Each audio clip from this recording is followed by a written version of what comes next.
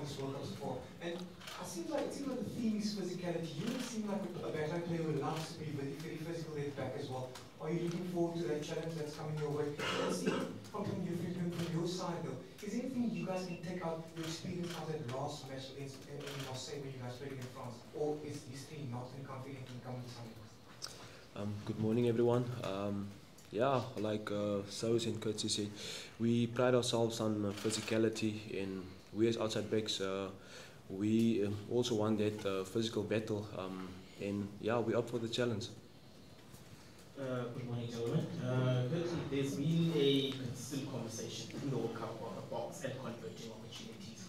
How hard have you in particular worked in that part? Because you're one of the key players in terms of where the box are in the 22 that finish opportunities. Scotland gave an example.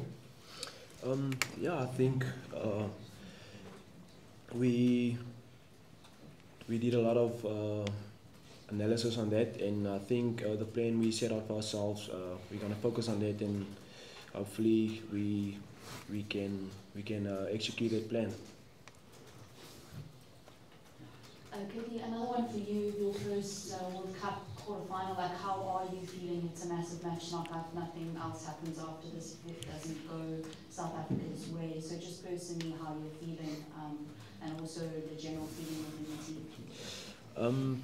To be honest, I feel really excited, and I'm looking forward to the game.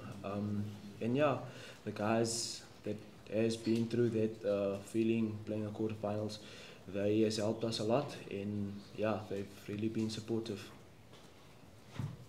Currie, another one for you. Just talk to us about the back three, you, Chisholm, and obviously the three of you together as a combination, and the opposing side. What do you expect from them in their back three? Yeah, I think we as a back three, we have a few games under our belt, and we've gelled so far, and we've planned also what the friends back three is going to bring, and yeah, they've also played well, and I think we will do anything in our power to stop them from playing good rugby. Hello, Currie, this one is for you. Both Cheslin and you have practiced sevens a lot before making it to Union.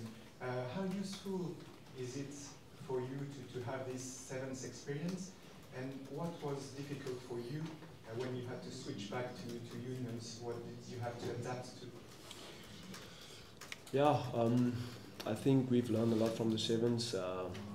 Yeah, and also it helped us with our fitness. But I think it wasn't difficult to switch from 7s to 15s, just that there's a lot of numbers on the field.